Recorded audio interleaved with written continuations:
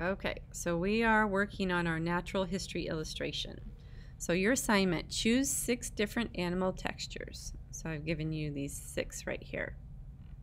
If you want to find your own, that's fine too.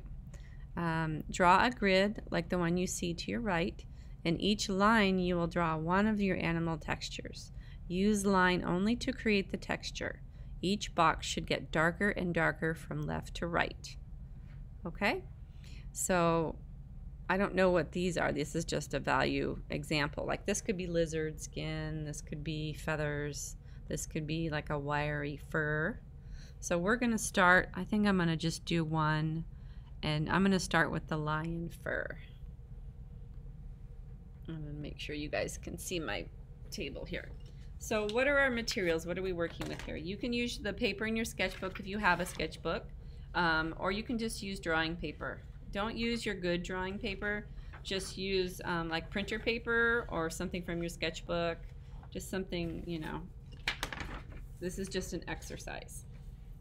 So the directions say we're going to draw 6 different values. So this is going to take you a little bit of time. But the first thing you need to do is draw a grid.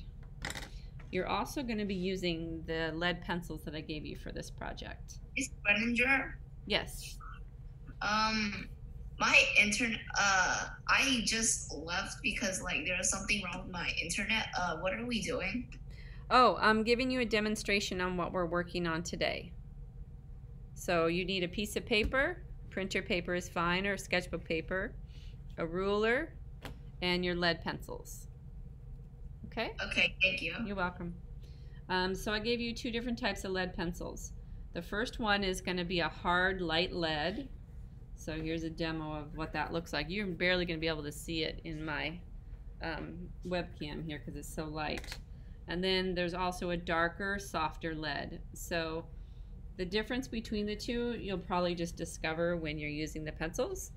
But your darker lead probably has a B next to it, and your lighter lead probably has either a low number in a B or an H. So like for example, a 2B would be a lighter lead than a 6B. Or like an HB would be a lighter lead than a 5B. Does that make sense? Okay.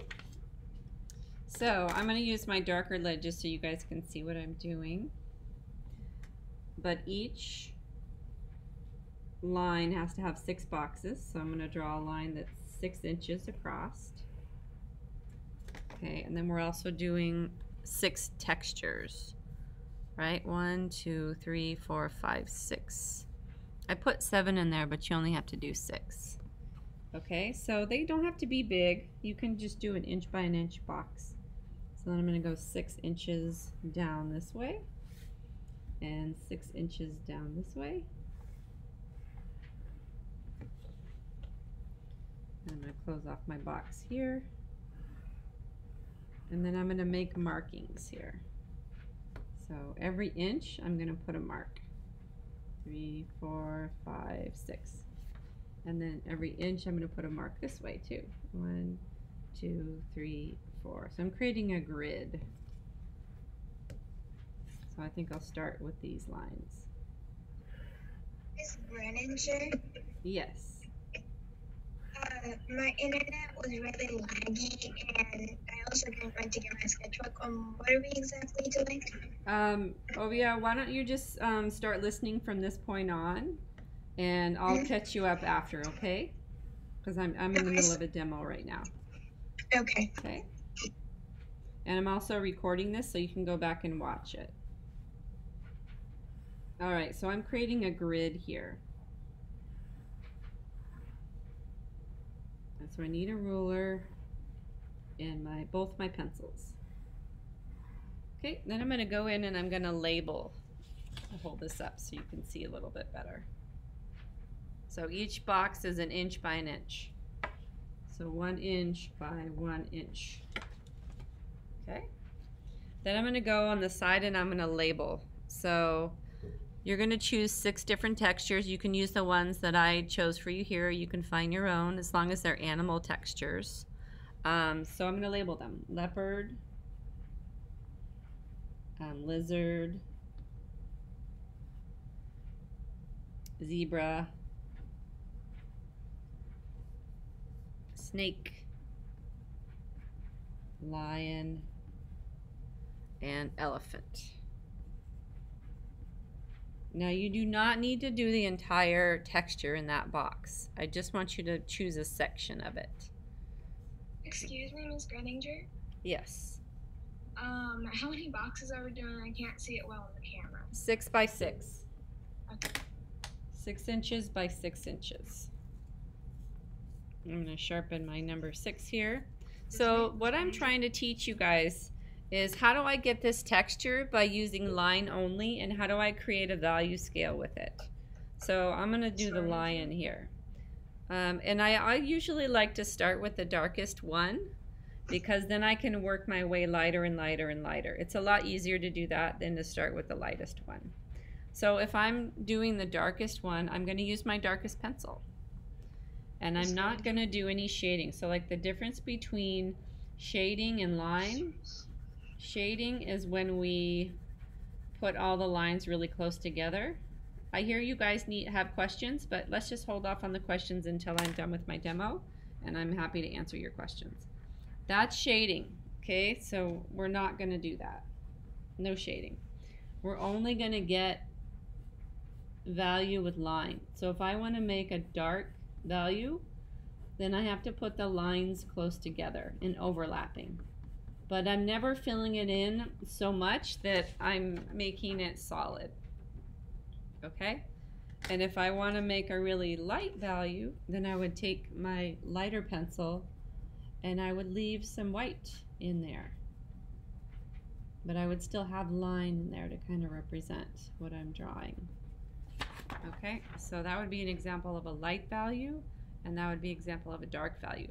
But we need to get a range. So this would be the darkest one, and this would be the lightest one. And you can even label it if you want to. So dark and light. Okay, so I'm going to look at my lion texture. I'm going to make it bigger on the screen here. And I'm going to see that it has sort of a format to it, right? And I'm only doing lines. So I'm going to go in and draw the darkest shadows first. And I'm not shading, I'm not coloring, I'm just doing dashes. I'm drawing lines. And I'm trying to make it look like lion fur. So you want to pay attention to the length of the line, the direction of the line, and make it look like clumps of fur. And this is also my darkest value. Okay, so I need to really kind of fill it in as dark as I can go. And I'm pushing hard too. Okay, so without losing the texture, that is probably as dark as I'm going to go there. So the next box over needs to be lighter. I'm going to do the same pattern. Try to do the same pattern. I'm going to push less, right? So I'm not putting as much pressure down. Still doing lines, creating kind of like a darker gray. Remember, there's 6 of these, and the last one has to be almost white. So you might be asking, well, why are we doing this? It's an exercise in learning how to get texture and value only with line and creating animal textures. Miss Greener? Yes. Are we just drawing or we're drawing textures? I'm confused. Let me finish my demo and then I will clarify for you. We're drawing textures from the lecture, animal textures. Okay, so this is a lion. This picture I got from my presentation, and we're going from dark to light. We're doing a value scale. Okay, so this is the darkest. This one gets a little lighter. Now this one, I could maybe use both of my pencils in the middle one. So it gets lighter and lighter. And this is the tricky part, right? You're going to get points for seeing a gradual scale down of value. So the definitions of words is important right now, right? We have to remember what value is. We have to remember what line quality is. So I'm going to go in and use a little bit of my HB, my lighter lead. Okay, now I'm going to just stick to my HB, or my 2B, or whatever you have that's the lighter. Everybody got different ones because we didn't have full sets of all the same ones. So this is getting pretty light. Remember, it has to be lighter than the one to the right of it. So you can see it's getting lighter and lighter and lighter and lighter. And this one, the last one will barely have any lines in it. I want you to learn how to do this value because we want our animals to look three-dimensional. And to get the third dimension, we need shadow, and we need highlight, and gradations of gray. So you might encounter this issue when you get towards the end. Well, those look really maybe a little bit too similar.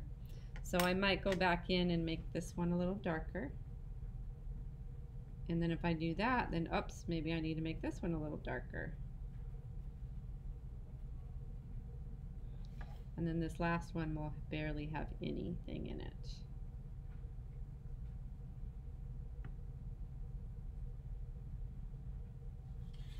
Okay. So you're going to be doing this for each animal. So elephant texture. Remember, you don't have to do the whole elephant face. Maybe just the eye or some wrinkles. Snake, zebra, lizard, leopard. Or you could find your own animal textures. Just make sure you label them so I know what you're drawing. Okay. So for today, you're going to be starting this and working on it. You do not need to finish it by today. You're just posting a WIP. So what are you posting by the end of class today? The start of this and your notes. Okay? Do I have any questions?